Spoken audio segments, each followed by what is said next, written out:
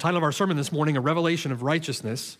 Our text, Romans chapter 1, in particular, verse 17. And this morning, we return once again to our verse-by-verse study of Paul's epistle to the Romans.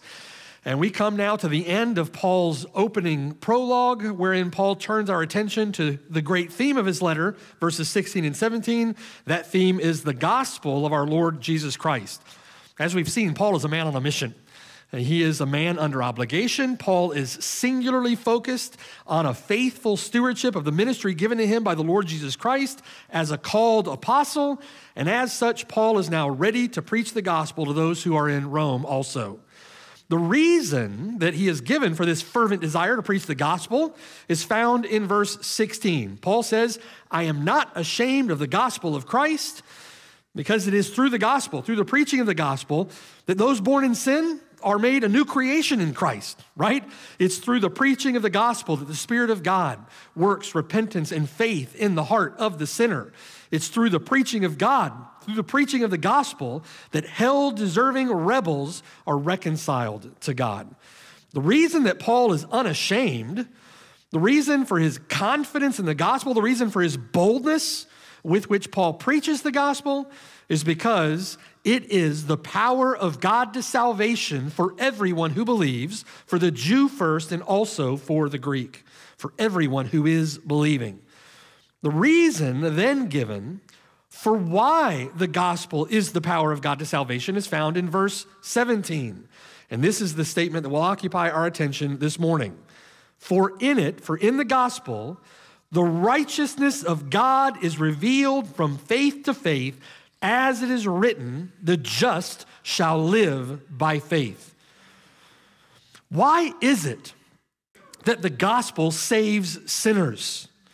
Why is the gospel the power of God to salvation for everyone who is believing? Because in it, the righteousness of God is revealed.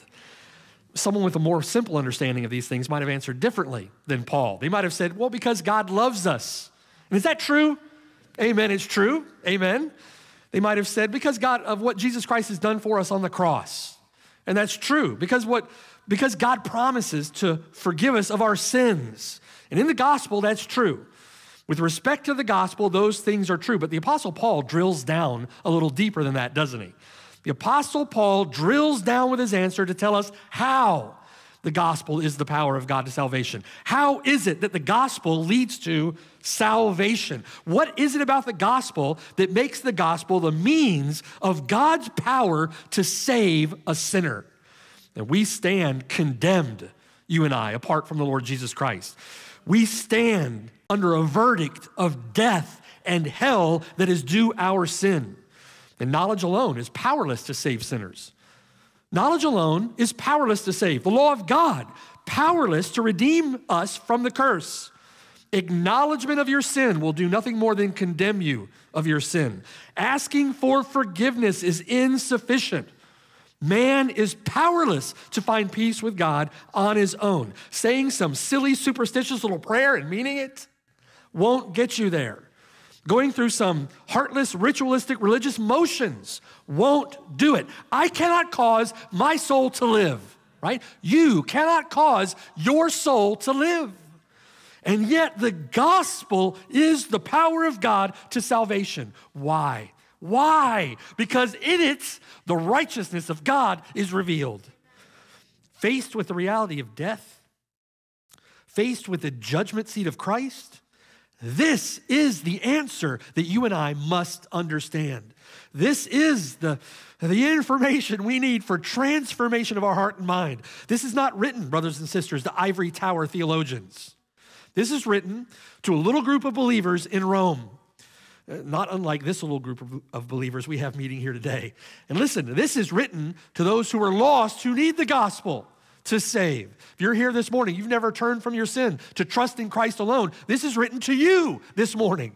The gospel is the power of God to salvation. Why? Because in it, the righteousness of God is revealed. We need to lay hold of this text. And we need to meditate on this text and cherish this text and treasure this text. This is what it's all about, brothers and sisters, right? Well, it all begins with revelation. The gospel is a revelation of the righteousness of God.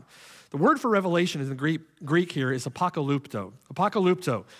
That which was concealed is now revealed. It refers to that which is disclosed, that which is made known to the public, brought to light. Let me give you an example of what is meant through the use of this word apokalypto. If we think about the nature of God himself is transcendent. He is transcendent. There's a sense in which even God himself is hidden from view. One of the most common descriptions of God in the Bible is that God is holy. God is holy, holy, holy. The word holy meaning separate, entirely other.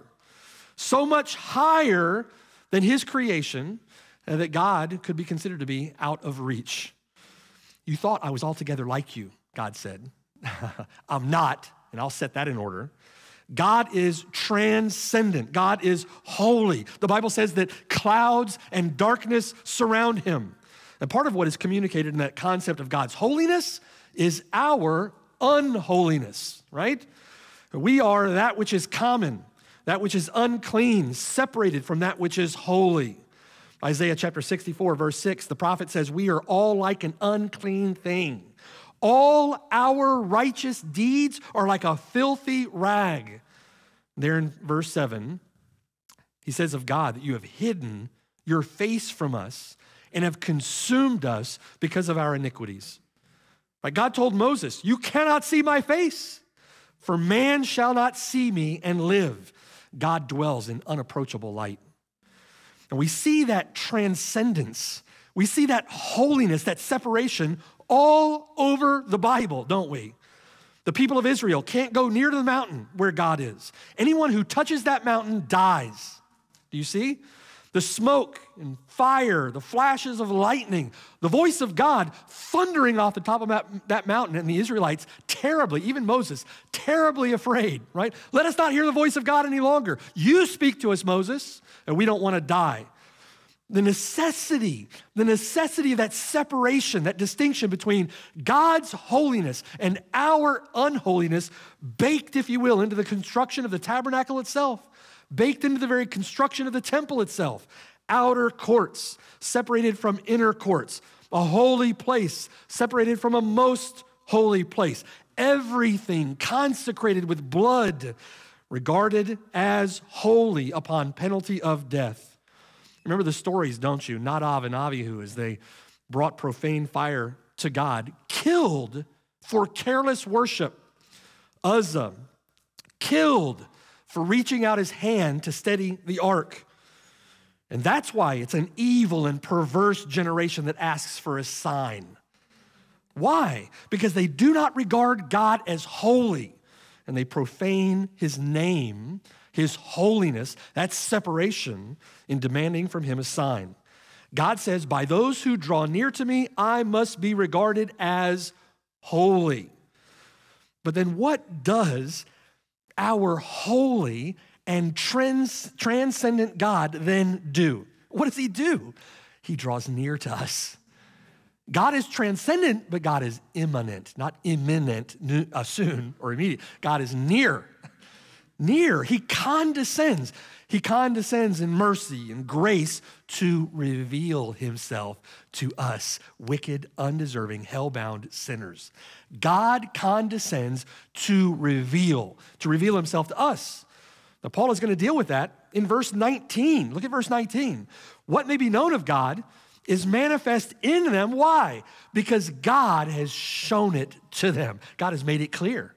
He's made it clear. For since the creation of the world, his invisible attributes are clearly seen, being understood by the things that are made, even his eternal power and Godhead, so that they are without excuse.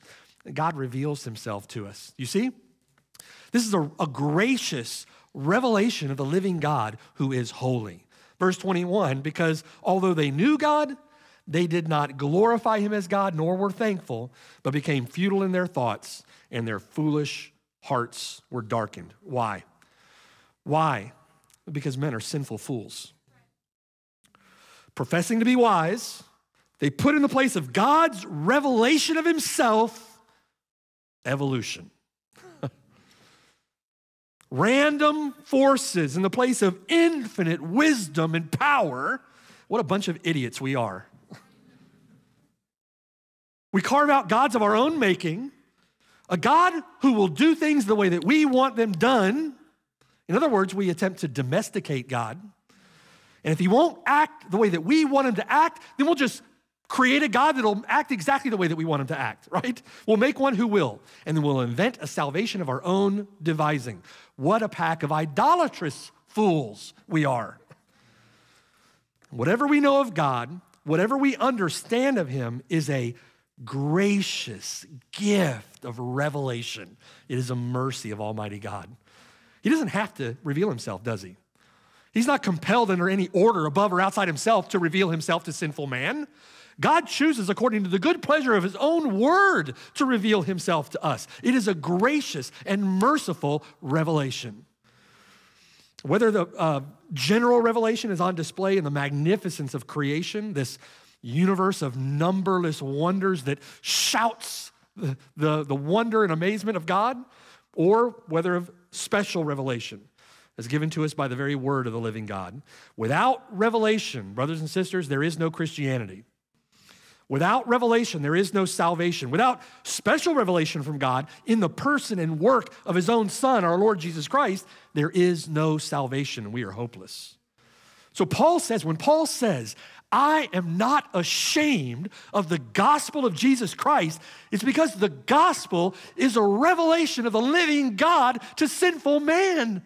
And apart from that revelation, we can't be saved. Do you see the wonder of that condescension? God, who is entirely other, shrouded in darkness, holy, holy, holy, stoops to reveal himself to sinful, undeserving, and rejecting, intolerable, wicked men.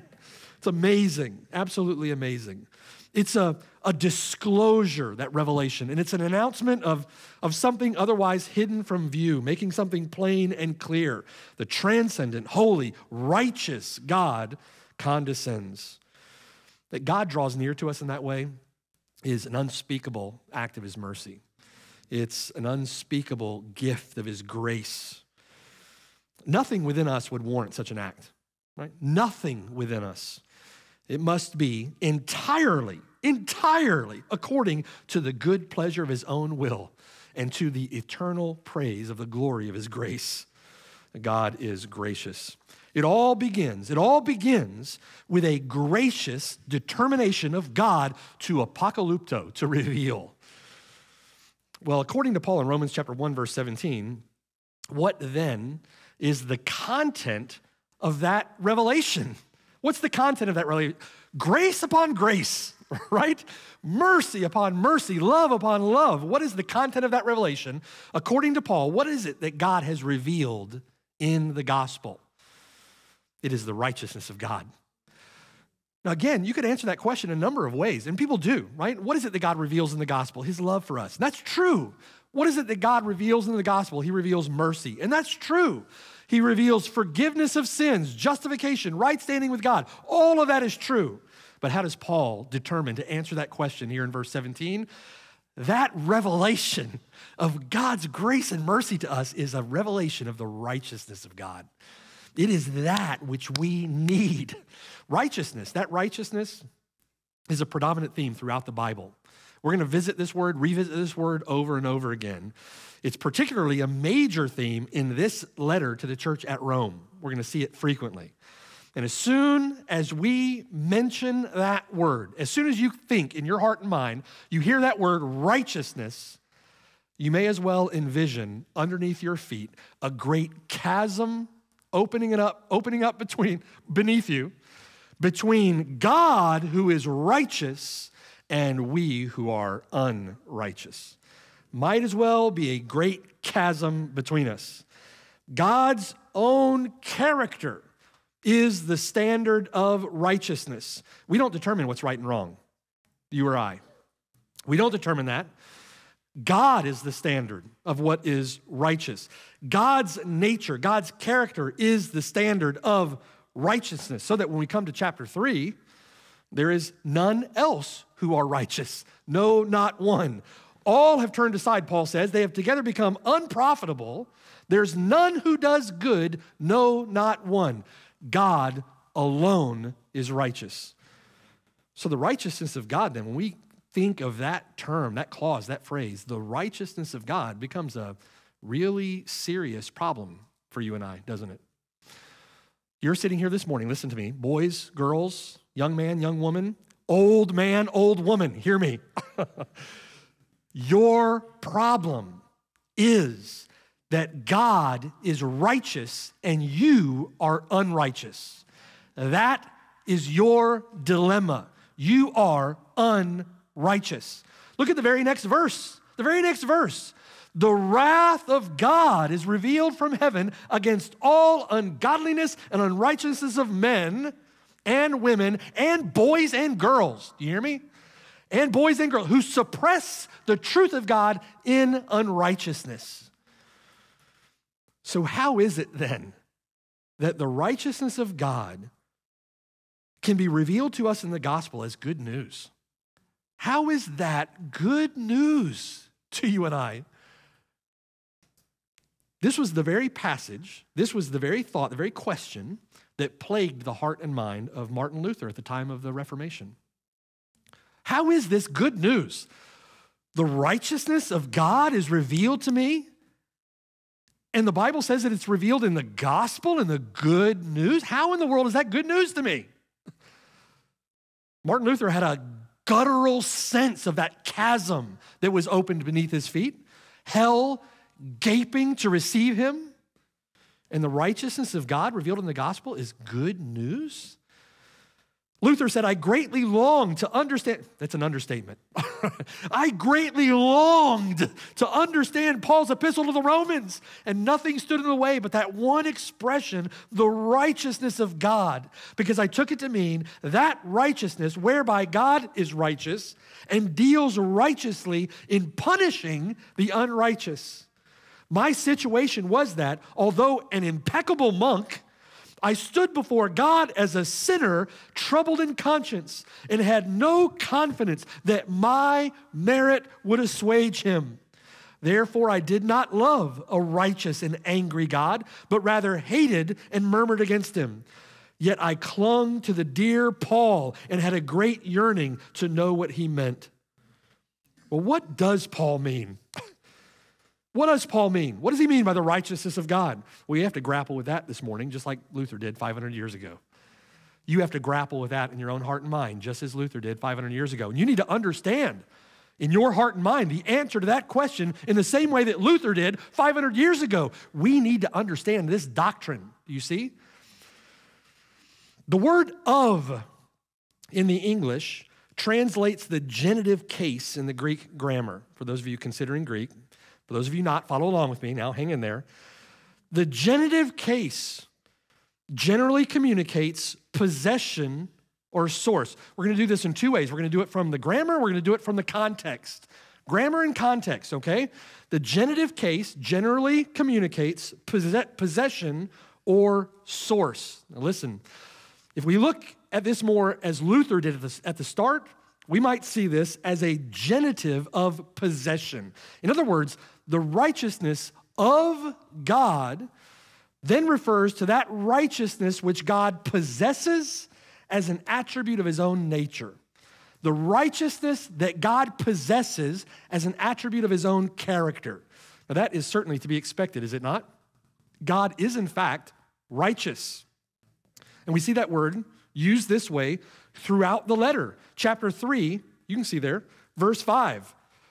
But if our unrighteousness, that which distinguishes us as fallen human beings, as depraved human beings, if our unrighteousness, that which is with respect to our character, our nature, if our unrighteousness demonstrates the righteousness of God, that righteousness, which is a possession of God's in accord with his own character, his own nature, what shall we say? Is God unjust who inflicts wrath? Absolutely, certainly not. May it never be. God is righteous, and he is going to judge the world in righteousness, inflicting his righteous wrath on the unrighteous. Now, if we consider it a genitive of possession, that God possesses this attribute of his character, then that's what we come up with. God is righteous, we are unrighteous, and God will inflict wrath on the unrighteous. Is that good news? No. No, that's not good news. Is that true of God? Yes. Yes. Is that good news? No. Painfully, woefully, no. Well, maybe it's a subjective genitive. Maybe it's a subjective genitive. And the righteousness of God is then referring to the way in which God deals righteously or acts righteously, how he acts in righteousness. Look at chapter 2, verse 5. If it's a subjective genitive, then this would be true of God. Chapter 2, verse 5. But in accordance with your hardness and your impenitent heart, you are treasuring up for yourself wrath in the day of wrath and revelation of the righteous judgment of God, who, acting righteously, verse 6, will render to each one according to his deeds. Eternal life to those who by patient continuance in doing good seek for glory, honor, and immortality, but to those who are self-seeking and do not obey the truth, that is with respect to all us humans, but obey unrighteousness, indignation, and wrath, tribulation and anguish on every soul of man who does evil, of the Jew first, and also of the Greek. Is that true of God? Yes, it is. That's the word of God. Is this good news? No. It is righteous of God to act in righteousness by condemning you and I as unrighteous. Do you see? That's not good news. It's terrifying news. Terrifying news. This was the understanding of this text throughout the Middle Ages. For 1,000 years, this is how people were taught to understand and interpret this text, Romans chapter 1, verse 17. Luther saw a disconnect in that, a basic disconnect in his understanding of the text. The righteousness of God is something that is revealed in the good news, in the gospel. How is it that this is good news? What is the connection between the righteousness of God and good news? What is the connection between the righteousness of God and this statement of Paul that the righteous man shall live by his faith when we are under a sentence of death? Luther said, listen, night and day I pondered until I saw the connection between the righteousness of God and the statement that the righteous man shall live by his faith. And then I grasped that the righteousness of God is that righteousness by which, through grace and sheer mercy, God justifies the sinner through faith. Thereupon, you can imagine, right? The revelation, the majesty, the glory of that pouring, flooding into Luther's heart and mind as he grasped the reality of what this text is teaching. Thereupon, Luther says, I felt myself to be reborn, to have gone through open gates into paradise. The whole of Scripture took on a new meaning, right? Have you ever had that happen before where the Lord just discloses some glorious truth to you from his word, and now you just see the Bible differently everywhere, everywhere you look, you know? Whereas before the righteousness of God had filled me with hate, now it became to me inexpressibly sweet in greater love. This passage of Paul became to me a gate to heaven. Luther came to see the righteousness of God here, not as a genitive of possession, not as a subjective genitive, but as a genitive of source. It is a righteousness that comes from God and is given as a free gift of his grace to believing sinners. All three understandings of the righteousness of God are true, aren't they? We see that in the Bible. All three understandings are revealed in the gospel as well, aren't they? The righteousness of God in condemning the unrighteous. The righteousness of God, which is a very nature of his character and being, and the righteousness of God that is a free gift of his grace to the salvation of sinners. One of those is inexpressibly sweet good news. One of those is given as a free gift of his grace to the one who comes to see himself as unrighteous in the sight of God and deserving of his wrath. The righteousness of God wasn't an impossible standard that we were expected to attain to in our own strength by gritting it out in our own effort to earn a right standing with God. The righteousness of God was that gift of God's own righteousness, the righteousness that Jesus Christ himself had earned, a righteousness given to us freely by God's grace in Christ, immediately and fully when we place our faith and trust in him. Now, how do we know that of those three ways of conceiving of this clause, how do we know that we're considering the right way to interpret this text? How do we know? Well, we know also, not just from grammar, we know from context. Context, you've heard that phrase, context is king. Context. First, notice with me the immediate context. The immediate context. Look at verse 17. I love what this says about the gospel. What Paul has just explained about the righteousness of God that is revealed in the good news in verse 17 is just as it is written. The just shall live by faith. What Paul has revealed is just as it has been written, the just shall live by his faith, okay? In the first half of the verse, notice, in the first half of the verse, righteousness is that which comes from God, a genitive of source. In the second half of the verse, righteousness is that which marks the one who believes. You see, the righteous one, same root, shall live by his faith. Did you get that? Between those two clauses, a transfer. There's a transfer of righteousness there. What is the good news? Why is the gospel the power of God to salvation? Because in it, the righteousness which belongs to God, his own righteousness, is that righteousness which is the possession or the mark of the one who lives by his faith. Do you see? The righteousness of God is that righteousness by which the one who believes is himself counted to be righteous. Paul is quoting there Habakkuk chapter 2, verse 4. Behold the proud, his soul is not upright in him, but the just, the righteous one, shall live by his faith. We also see this very understanding taught throughout the whole letter, throughout the whole New Testament. So we see in context that what we have is the right understanding of verse 17. Anywhere that Paul is establishing justification by faith alone, we see this teaching. Look at Romans chapter 3 and look at verse 19. Romans chapter 3, verse 19. Anywhere that Paul establishes justification through faith, he is discussing this truth of an imputed or accredited, a given righteousness. Romans chapter 3, verse 19. Paul says, now we know that whatever the law says, it says to those who are under the law, that's everyone, that every mouth may be stopped. Just put your hand over your mouth. And all the world may become guilty before God. No work of the law could bring any merit with God. The law can only expose guilt.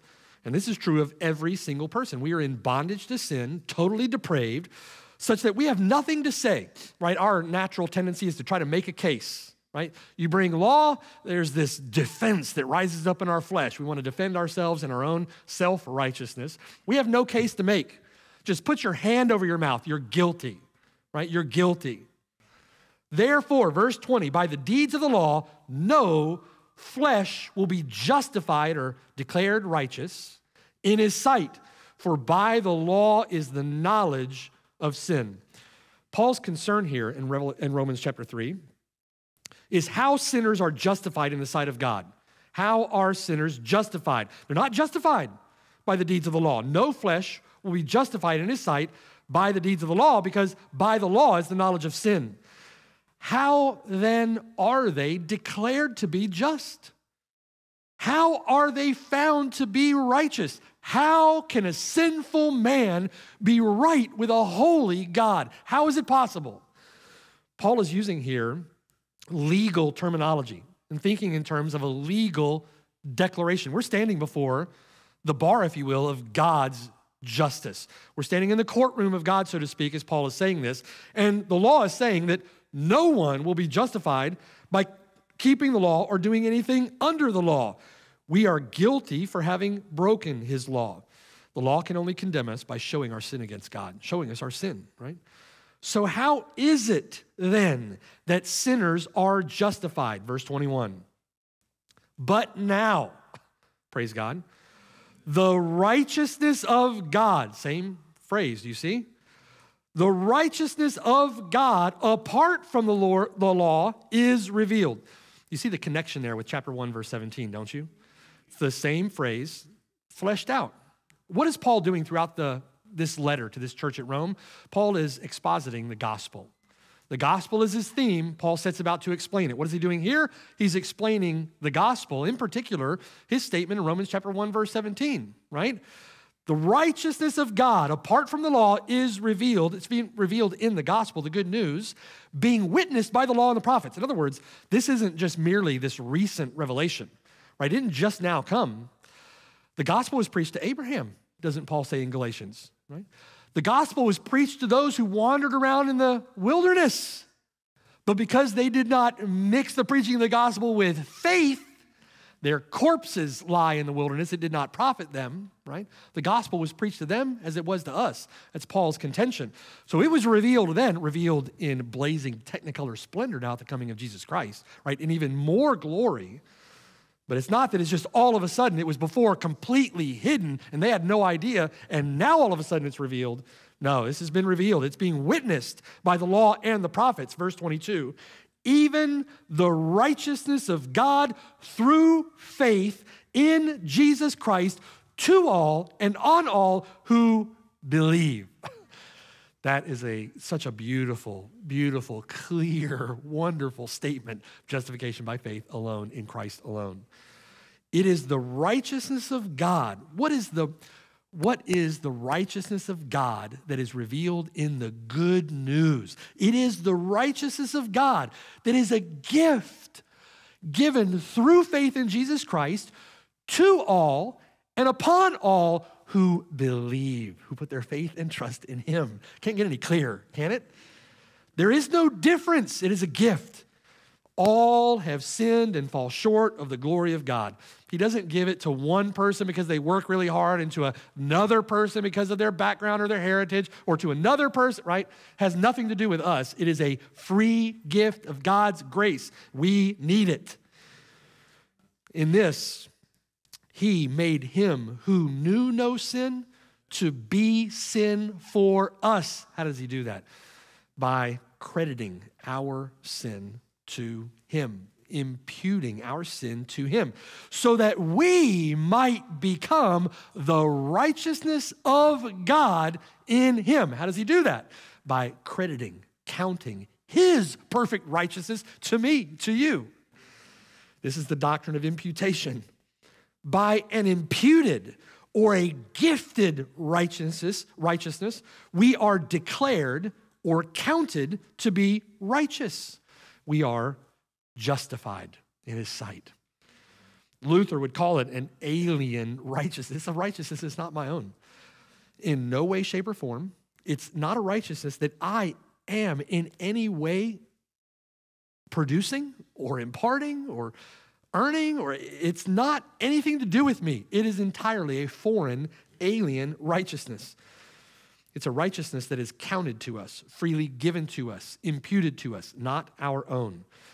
That's what we need. Verse 24, being justified freely by his grace, grace alone. It's a free gift of God's grace, this righteousness. Being justified freely by his grace through the redemption that is in Christ Jesus, whom God set forth as a propitiation, as a satisfaction by his blood through faith to demonstrate his own righteousness, because in his forbearance God had passed over the sins that were previously committed, to demonstrate at the present time his righteousness, a genitive of possession, his own nature, his own character. He is righteous, so that he might be just and the justifier of the one who has faith in Jesus. I look forward to unpacking that. Justification, a right standing with God, is by grace alone, through faith alone, in Christ alone, for his, not mine, righteousness. All that to say is that God will not compromise, will not negotiate his perfect character, his perfect nature, his perfect righteousness, his perfect justice, or his perfect standard in justifying ungodly sinners. We're made righteous through the righteousness of another, one who has earned every bit of it. Where is boasting then, verse 27? Where's boasting? Are you seriously going to boast? It's excluded. By what law? Of works? No, but by the law of faith. Therefore, we conclude that a man is justified. He's declared righteous by faith apart from deeds of the law. In other words, justification by faith alone. Do you see? Justification by faith alone. Look at Romans chapter 4. Next chapter, Romans chapter 4, verse 5. Verse 5. But to him who does not work, but believes on him who justifies the ungodly, his faith is accounted for righteousness. It is so clear, right? So clear. Not only is it in the grammar of chapter 1, verse 17, it's in the context of the whole New Testament, particularly all over the context of this letter to this church in Rome. His faith is accounted for righteousness. Just as David also describes the blessedness of the man to whom God imputes or gifts righteousness apart from works. Blessed are those whose lawless deeds are forgiven, whose sins are covered. Blessed is the man to whom the Lord shall not impute sin. It's not a righteousness that we can earn. It's not a righteousness that we can produce. It is a righteousness that is freely given to us, imputed to us through faith. It's a righteousness that is ours. It is my righteousness through faith.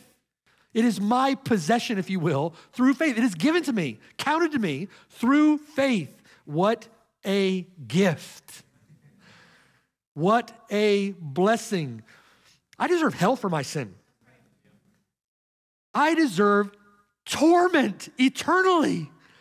So the fact that I can stand here and say that I possess a righteousness, listen, if that isn't your most cherished, treasured gift, the thing above all things that you've been given, that you most treasure, that you don't understand the gospel. The Lord Jesus Christ, my righteousness. How does the gospel do this? Well, the Lord Jesus Christ has satisfied the demands of the law on our behalf. He was born of a woman, born under the law, to redeem those who were under the law, that we might receive the adoption as sons. He rendered perfect obedience to the law in every respect, his active obedience, his passive obedience. Through the imputation of our sin, he took our guilt, our shame upon himself. He dealt with the penalty that was leveled against us, and he bore our punishment. That's why it's called penal substitutionary atonement. If you don't understand those ivory tower theological eggheads who are too big for their own britches would like to undermine penal substitutionary atonement. You undermine penal substitutionary atonement, you undermine the entire fabric, the foundation of the gospel. It is a penal substitutionary atonement where Jesus Christ stands in our place. He takes the punishment that I deserve and he credits to me his perfect righteousness. It's through his perfect obedience, active and passive, that nothing of the law's demands remain. It is all satisfied. I love Calvin's illustration of imputed righteousness, and I return to it often. I'm going to do that again here. Listen to this from Calvin. As Jacob, remember the story of Jacob and Esau, right? as Jacob himself did not of himself deserve the right of the firstborn, concealed in his brother's clothing, wearing his brother's coat, which gave an agreeable odor, he ingratiated himself with his father, so that to his own benefit he received the blessing while impersonating another.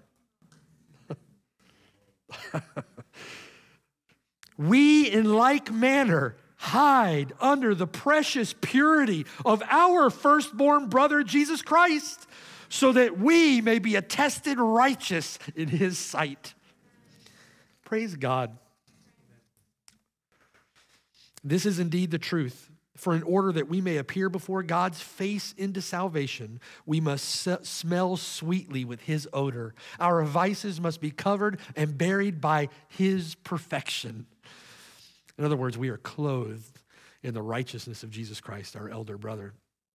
Adam and Eve, clothed with the skin of the sacrificial animal, is a picture of this.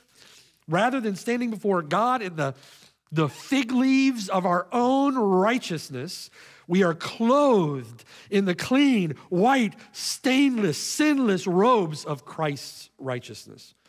And that blessed estate is through faith alone.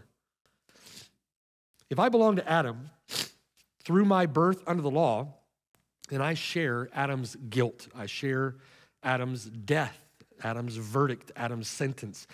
But if by faith I belong to, I am united to, in union with Christ, then I share his righteousness and his death for sinners. Look at Romans chapter 5. Next page over. Looking at context, right? Romans chapter 5. Look there at verse 12. Therefore, just as through one man sin entered the world, and death through sin, thus death spread to all men because all sinned. For until the law, sin was in the world, but sin was not imputed when there is no law. We're going to get there. Nevertheless, death reigned from Adam to Moses, even over those who had not sinned according to the likeness of the transgression of Adam, who is a type of him, Jesus Christ, who was to come. Listen.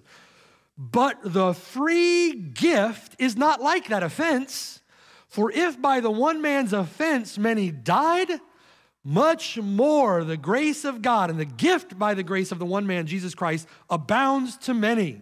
The gift is not like that which came through the one who sinned, for the judgment which came from one offense resulted in condemnation, but the free gift, in other words, it's nothing you can earn. It is a free gift which came from many offenses, resulted in justification. We are justified by a free gift of an alien righteousness, and that through faith. Verse 17, for if by the one man's offense death reigned through the one, much more those who receive abundance of grace and of the gift of righteousness will reign in life through the one, Jesus Christ. That gift reigning even now. Those of us here, listen, brothers and sisters, you are trophies of this grace. If you are in Jesus Christ, reconciled to God through faith in Jesus Christ, you are an example of how this gift reigns even now in righteousness. Therefore, verse 18, as through one man's offense, judgment came to all men, resulting in condemnation, even so, through one man's righteous act, the free gift came to all men, resulting in justification of life. For as by one man's disobedience many were made sinners, so also by one man's obedience many will be made righteous. Declared righteous, justified, do you see? Richard Sibbes, Puritan pastor, said, often think with thyself, what am I? A poor, sinful creature. But I have a righteousness in Jesus Christ that answers all. I am weak in myself, but Christ is strong, and I am strong in him. I am foolish in myself, but I am wise in him. What I lack in myself, I have in him. He is mine. His righteousness is mine, which is the righteousness of the God-man. Being clothed with this, I stand safe against conscience, safe against hell, safe against wrath and whatever. Though I have daily experience of my sins, yet there is more righteousness in Christ who is mine and who is the chief of 10,000 than there is sin in me. Praise God. Martin Luther would later write to a young friend of his who was struggling with guilt, struggling with failure in his battle with sin. These truths, having taken firm root in Luther's heart and mind, Luther wrote this. Remember, put this in the context. This is the same one who would go hours upon hours, day after day after day, confessing his sin to a priest and finding no real forgiveness because he acknowledged, I am a hopeless, destitute sinner. Listen to what Luther says.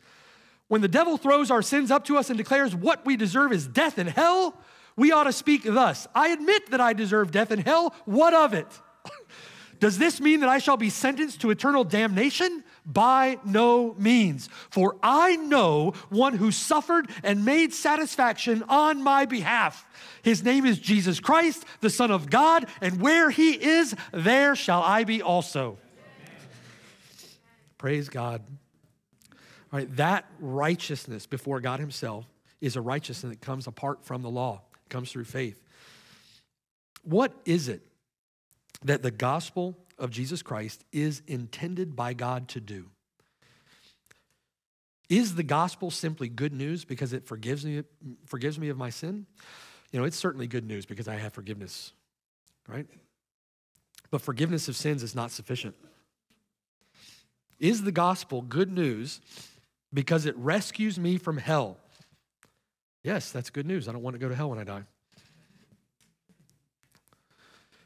What about communion with the God who made me, who has loved me and has cared for me and provided for me, shown me such grace and mercy? What about my union with, communion with, fellowship with the Lord Jesus Christ who bought me?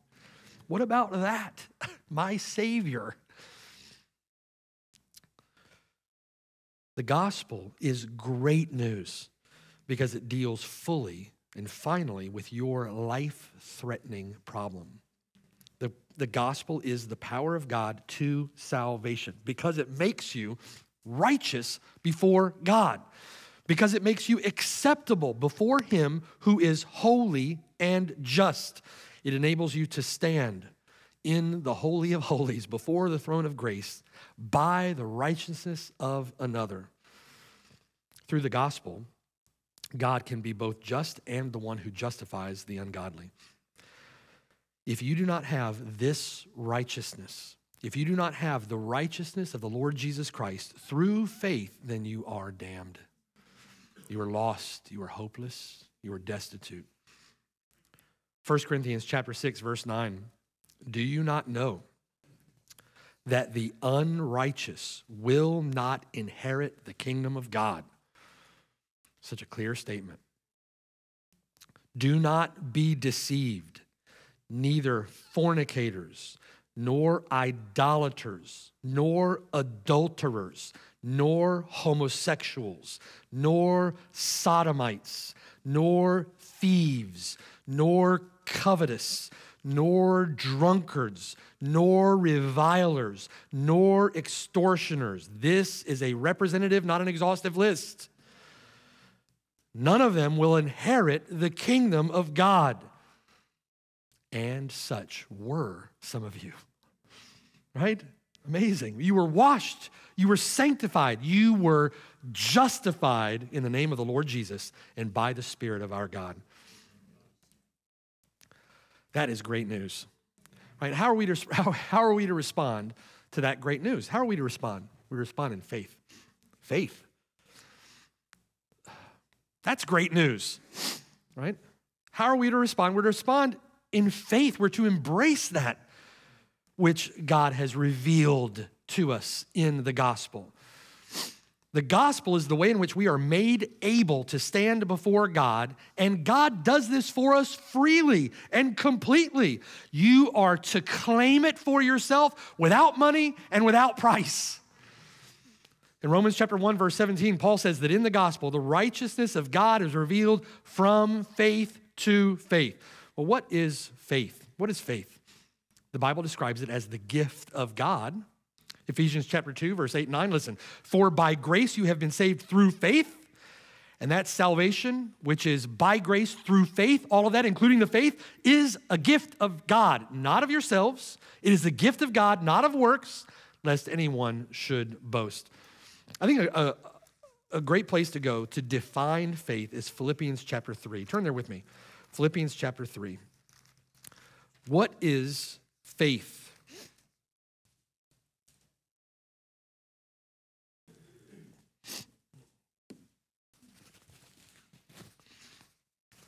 Philippians chapter 3, look at verse 7.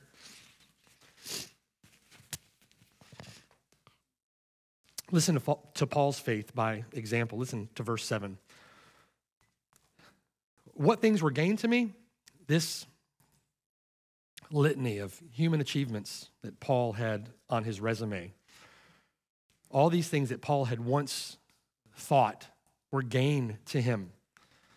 They were in his ledger, if you will, as an asset, treasured by him, appreciated by him. What things were gained to me?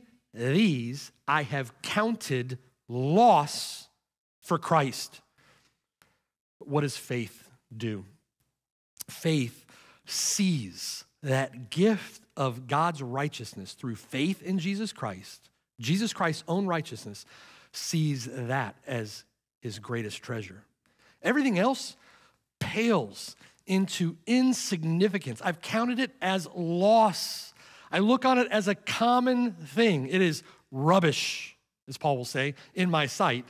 Listen, I have counted loss for Christ. Yet indeed, I also count all things loss for the excellence of the knowledge of Christ Jesus my Lord, for whom I have suffered the loss of all things and count them as rubbish, so that I may gain Christ. That faith that is the gift of God. And listen, it's not a faith that you've drummed up in your own head. It's not a faith that you've thought up, worked up, ginned up in your own effort. It is a faith that is gifted by God. And if it's a gift of God, it comes with all the ingredients, all the components that God gives in it. You see, it's made by God. It's authored by God. It's finished by God. It is a gift of God, okay? The faith that God gives is a faith that sees things this way. I count them as rubbish that I may gain Christ. Verse 9, and be found in him, not having my own righteousness, which is from the law, but that righteousness which is through faith in Christ, the righteousness which is from God by faith, so that I may know him. What's the purpose of it? I just want to be happy in my life. I want to live a happy life, right? I know that if I put my faith in Jesus Christ, I'm going to be healthy, wealthy, and wise. The prosperity gospel, right? You want to be happy in this life? Turn to Jesus Christ. You want to be rich? Turn to Jesus Christ. You want to get a new red truck? You want your wife to get pregnant? You want your, right? Those movies, right? It's absurd. You want all this. If what you want in this life is to be fulfilled yourself, then turn to Jesus Christ. You can have all of your dreams come true. All of your you're going to be happy. That I may know him. That's the perspective of God-given faith. I count everything else as rubbish, but so that I may know him and the power of his resurrection, the fellowship of his sufferings, being conformed to his death, if by any means I may attain to the resurrection from the dead. This is a beautiful picture of faith. Do you see? Beautiful picture of faith. Has nothing to do with the law. does it? Except for the fact that the law's demands were fulfilled by the one who gives us this righteousness as a gift.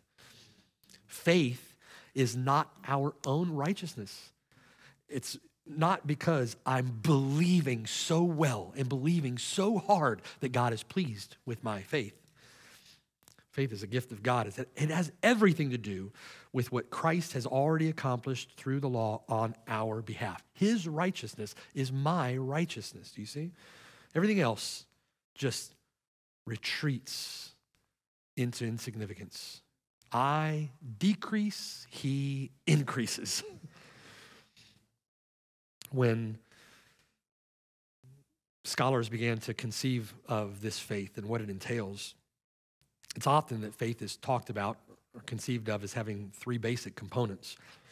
The first is knowledge, notitia. We are to know him. Paul says that I may know him, the power of his resurrection, the fellowship of his sufferings, being conformed to his death. The second is a sensus or assent.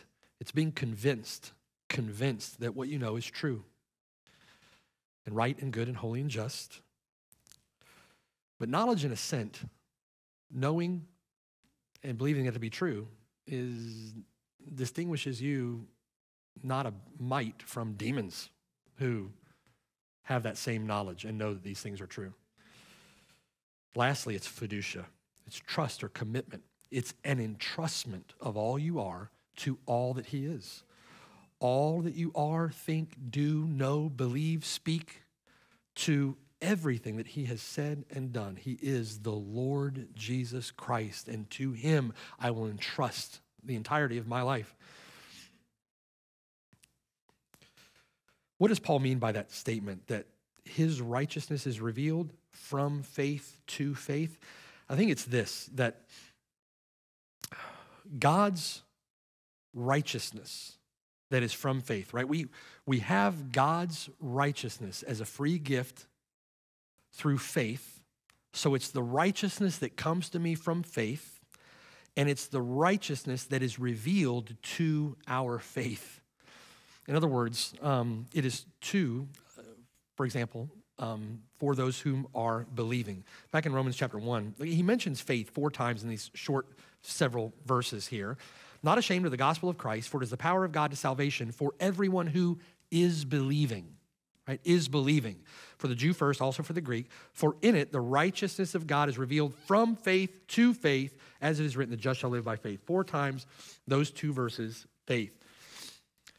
God's righteousness revealed from faith to those who are believing, to their faith. It's revealed to the one who sees it, who apprehends it, who sees his own unrighteousness and sees the righteousness of Jesus Christ, sees his greatest need, the one who sees the preciousness of Jesus Christ and the glory manifest in the gospel, sees the grace of God at work in the gospel, sees the gift of God as the righteousness that he needs to stand before God justified, right? The one who sees that as one who is believing. And that is the one to whom this gift of faith is revealed. The righteousness is revealed from faith to the one who is believing. It is only the one who by faith sees it, rejoices in it, and embraces it that has it. Do you see?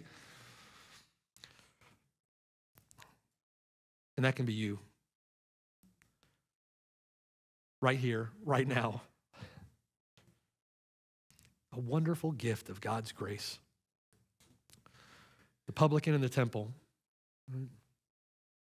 could not bear to even lift his eyes to heaven, cried out, God, be merciful to me, the sinner.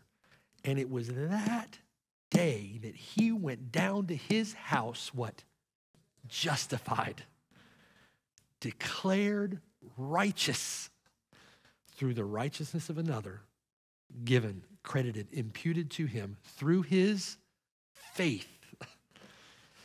You can leave here today like that publican. Don't doubt it. Do you see yourself as a sinner? Do you see yourself as unrighteous? Do you not know that your greatest need is the righteousness of God given to you as a free gift of his grace through the person and work of the Lord Jesus Christ, credited to you. Will you not embrace that free gift? The just shall live by faith. Luther again, when he grasped that, the justice of God is that righteousness by which through grace and sheer mercy, God justifies the sinner through faith. Thereupon, Luther said, I felt myself to be reborn, to have gone through open gates into paradise. The whole of Scripture took on a new meaning. Whereas before the justice of God had filled me with hate, now it became to me inexpressibly sweet and greater love. This passage of Paul became to me, Luther said, a gate to heaven.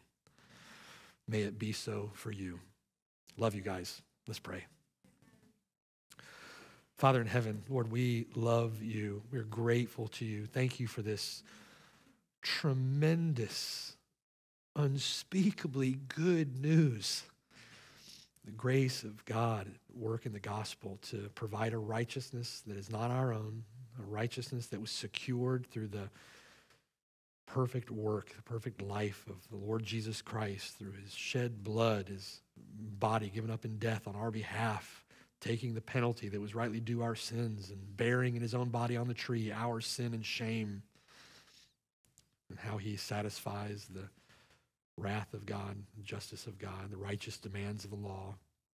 We praise you and thank you for that absolutely amazing gift.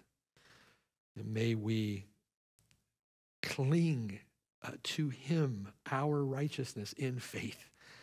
May we cling to Jesus Christ, the one who has borne our sin and shame.